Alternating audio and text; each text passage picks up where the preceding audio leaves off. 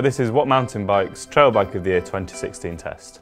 Today we're looking at the Devinci Troy Carbon RS. It's a bike which we had in the test last year, and this year has had some slight changes to the way it's set up, which we think addresses some of the issues which we highlighted last year. We'll have more on that later, but what we have here is a 140mm trail bike with a 150mm fork up front, which is one of the few full carbon bikes in the test, which is based around Dave Weagle's split pivot design. This gives a really nice stable platform for pedalling, but also performs really well when the trail points down. Along with being one of the few full carbon bikes in the test, it's also one of the few with boost spacing, the 148mm spacing at the back. And it also actually comes with a lifetime warranty for the carbon frame. SRAM's components make quite a big showing on the Troy Carbon this year. We've got a Pike RC up front, which lacks the bells and whistles of the RCT3, but it's still an incredibly capable fork.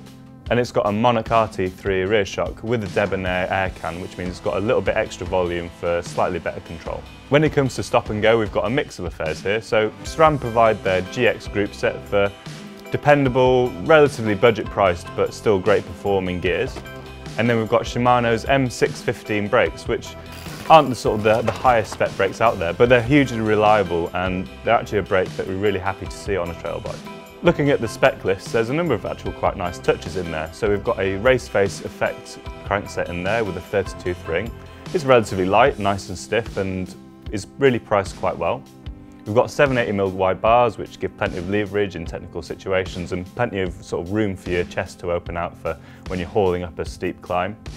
And then we've got some triple compound Maxxis tyres, and again, this is sort of what we're really looking for on a good trail bike, is a decent pair of tyres. So Devinci have done well to spec these tyres.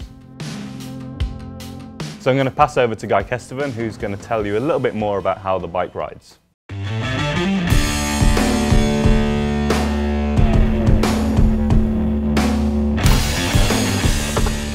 Devinci have really put the cat among the pigeons in terms of pricing this year, with a really aggressive policy to compete with online internet brands, but they're still available from local dealers, which is a very neat trick to pull off. That means you're getting a really sorted, solid carbon frame with a lifetime warranty for the price of most alloy bikes here. If you're looking for carbon to save you weight and maybe, give you a flyweight climbing killer, then the Devinci Troy isn't the bike you're after. It's weighty for a carbon frame, but like we say, there's a lifetime warranty there, and it is absolutely rock solid on the trail. Interesting, it's got a really well damped and very quiet feel. If you flick through the videos compared to some of the other bikes here, it is quiet when you're hammering down the trail, and that's exactly how it feels to ride as well. It almost hides just its strength at first. The first couple of runs down, we weren't throwing it as aggressively as the other bikes, but then we worked with the shock a little bit, and it dropped its shoulder and charged just as well as the others. Ironically, after saying it was too linear last year, we actually took a couple of the volume spacers out of the rear Monarch shock to drop it slightly lower when we got to France and wanted a more gravity-orientated feel. That and 45mm stem and a 780mm bar on an extended chop tube properly turned it into the kind of ripper that you want out here on fantastic riding like this. The thing about the Devinci is, although they're obviously a very gravity-focused company with riders like Stevie Smith on board, is how well it climbs as well. It's a complete all-round package. The climbs around Pay are long and they're taxing, but by God they're worth doing.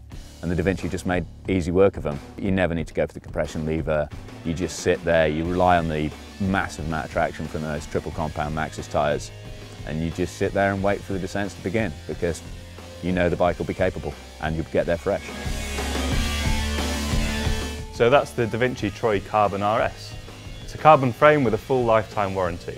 It pedals really well and yet can still hammer the descents as well, so it's a really dependable trail bike.